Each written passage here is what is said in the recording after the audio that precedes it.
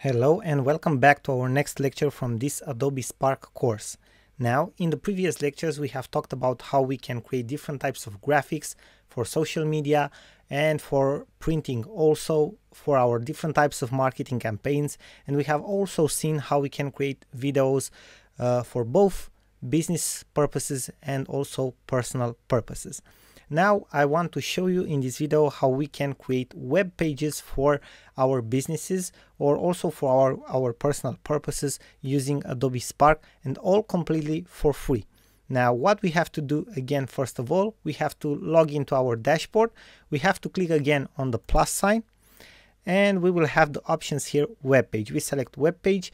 As you already know, we have the popular web page, which is the photo journal, and if you scroll down we can see all of the other options, like the ones for grow your business, for teach and study, for sustaining let's say a cause like volunteering or something like, I don't know, saving a forest somewhere, for promoting our brand, for organizing an event, and again the photo journal. Okay, now because a lot of you are probably interested in promoting and growing your businesses because you are working in marketing, or you have your own online businesses, or you are doing marketing campaigns, we are going to see how we can create a presentation web page. Okay, so we are going to select this template. Now bear with me for a couple of seconds till the actual web page editor is loaded, and here we are, it is done. Basically, how are we starting? By selecting a theme. You can see in the right top corner that we have the option to select a theme. Now what is a theme for the web pages in Adobe Spark? It's basically a type of styles that we use on the page, like fonts, colors, and so on. Now what we are going to use for this one is the vintage theme, which has a specific type of text, as you can see right here. And now let's add a title, example,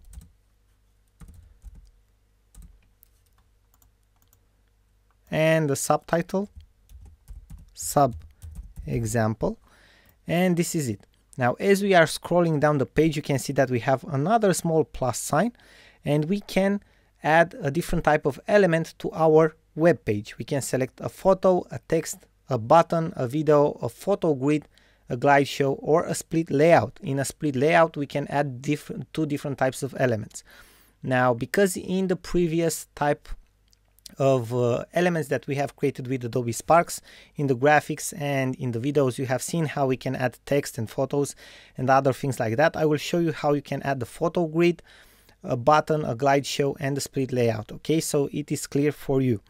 Now first of all, let's try to add a photo grid. Now we have opened the grid editor. As you can see, it appears here, edit grid. Let's find a few photos that we want to add. We are going to search for office, and let's select a few.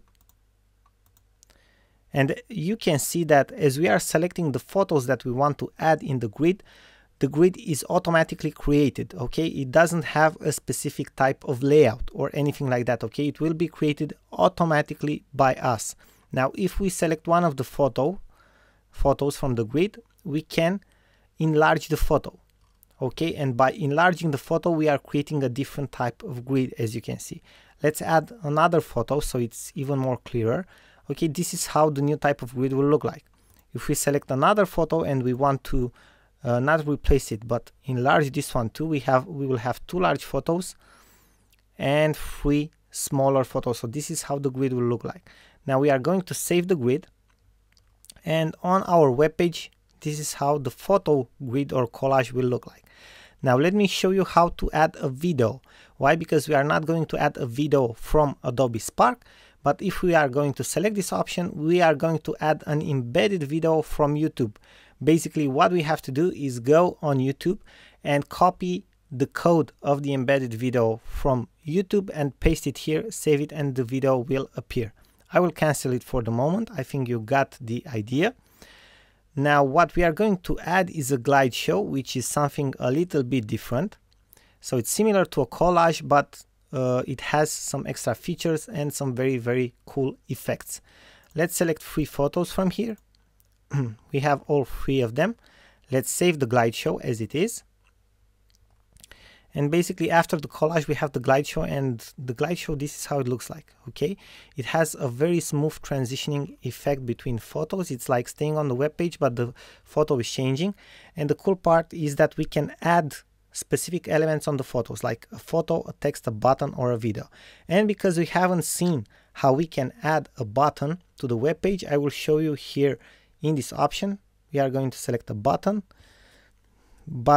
Let's say it says buy now, and here we are putting the website google.com. Okay, we can align the button in the middle or in the right side or left side. Let's say we want in the middle. We are saving the button, and above or below the button we can add again either a video on this background image from the glide show, or a text or anything like that. So this is how the button will look like. If we want to edit it, we edit it, save it, and it's very, very simple, right? So this is how we add a button. Now we can continue with editing our web page. I will also show you how we can create a split layout. Basically, in a split layout you can add an image.